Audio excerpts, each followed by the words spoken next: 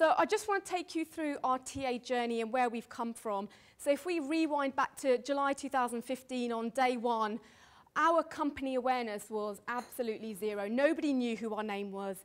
And actually, people used to think we were a care home, or, you know, we got lots of variety of things, but our company awareness was non-existent, and we didn't have the history. And our in-house recruitment expertise, so we had generalists, me and my equivalent peers across international, but we didn't have dedicated recruitment resource. Our access to job boards, LinkedIn, WeChat, or other local platforms, we just didn't have the time or resource to really dedicate towards that. And then our, recruitment processes, all our material was quite dated. It was back in 2012 that we had it last really refreshed. So everything was really dated, and actually we were starting at a point of zero. Based on what we were doing, we were going to agencies. That was our first point of call. So our spend across international, across EMEA and APAC was approximately 1 million. We were using agencies across international. Our average spend was $12,000, and our time to hire was around 66 days. So it was a difficult position to be in, but agencies were a friend, and it was a first point of contact, and we had no alternative or the time or resource to look at an alternative or hire directly. So in terms of how we're set up, very briefly, so across international, we've got approximately 2,500 employees. All the other colleagues are based in the US. We have 4 manufacturing plants, 14 different languages and 50 countries in total. So for manufacturing plants, we remain as local hiring just because of the nature and the turnover of colleagues there. So how we're structured across EMEA and APAC, I just thought I'd quickly share in terms of how we operate and our go-to model. So we've got Northwest Europe, which I look after.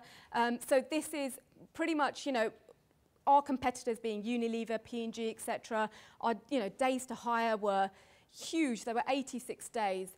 And the second hub that we've got is Northeast and Central Europe. So again, Poland being a predominant market, and Germany. And then South Europe and Middle East and Africa. So again, this has to be by far the most complex market within Europe, because the languages we covered: French, Spanish, Italian, Portuguese, Greek, and Arabic. So again, the time to hire being 52 days as well. So across APAC, again, similar type of model. We've got 3 hubs. We've got Oceania, very small hub here. We don't have a huge amount of colleagues in there. Greater China as well, and the main speaking language is Mandarin, and Japan. So what's interesting about Japan is that 80% of the population are non-English speaking, and they don't actually trust direct hiring, so they only trust agencies. So it's very difficult to directly hire and approach candidates there. So our starting point was pretty blank. So in terms of aspirations, this is what we want to do, is hiring great people. We have a great culture at Edgewell, and it's one of those open, collaborative organizations, and we want great people. So that's what we aspire to get, and the quality of hires that we get through the direct model has been far greater than what we've had previously, and we measure that through having an onboarder. So after 3 months in the organization, we have an onboarder, which is an online tool which assesses their kind of fit within the team, within the role, and how they're doing, and we measure that through there. The world renowned, we want best practice, and we want repeatable hiring. We want to raise our brand. Obviously, it's been since July 2015, still got a long way to go, but we continue to raise our presence where we can through LinkedIn, through other online platforms. So efficiencies, yes, there is an element of cost saving and time as well. We want to modernize. I really wanted to get away from paper, and we're developing our success factors, which is our ATS model as well, and building our talent communities and networking. So in terms of what we do direct sourcing. So that's what the team do, and they do it via the usual referral ways. And then we also encourage internal referrals. So for example, Germany and the UK, we do a lot of secondments as well. So again, trying to move people within the organization. We do have a first-tier agency in place, which is Michael Page. So we're leveraging our international volume to really reduce the cost of it. So we will go to Michael Page if for whatever reason we might be struggling with the role. If Michael Page are unsuccessful for whatever reason, we may then go to a specialist local agencies, but that will be at a very last resort. As information, HR hold the budget for all recruitment activities. So if anyone needs to go to an agency, they'll double check with their HR BP before doing so. Just a very quick case study. I just wanted to share with you our learnings from China hiring. So it's a very candidate, competitive driven market, and our brand presence is quite low.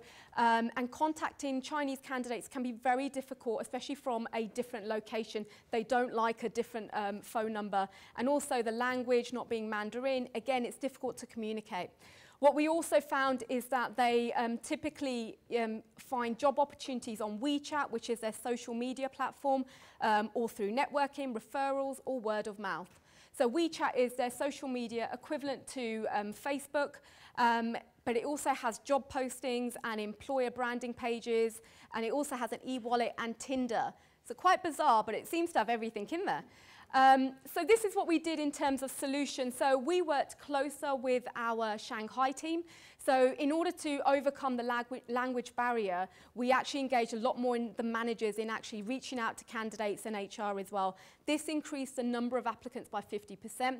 We're in the process of implementing our own WeChat platform for Edgewell, and we're also integrating it with our ATS.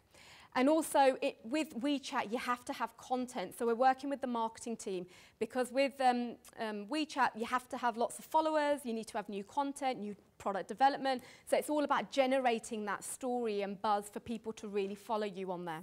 Let me just take you through what the team and the TA team have achieved. So in terms of hiring, this is for FY17, is 81% direct hires in 42 days. We've had 176 positions with just shy of a 1 million saving. So the top hiring countries are China, UK, Germany, and Czech Republic, and predominantly within sales, marketing, and finance. So where did we find all these candidates? Predominantly through job boards, LinkedIn, referrals, internal, and then we go on to agencies. But where we were from previously, where it's 100% agencies, to where we are today, I'm pleased with the journey that we've come on and the results that we have. In terms of other achievements, we've designed and rolled out hiring manager training across international. So again, trying to upskill our managers. We've also standardized our selection and assessment tools. We're in the process of implementing our ATS system as well. We've also launched a new careers video, and we are finalists at the In-House Recruitment Awards, which we're really pleased about. With international recruitment, it's about being aware of the different cultures and the language barriers and how to overcome them, and really getting the buy-in from the managers. It's about having local expertise and having that input.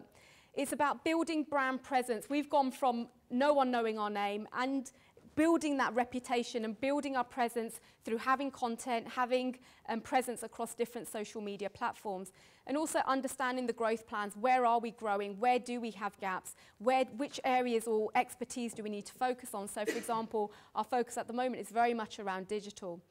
And then also continue the manager education. I still have managers that go a little bit rogue and want to call an agency, but it's about educating them about what we have in place now. So it's been a big journey, but I'm pleased with the results, and well done to our TA team.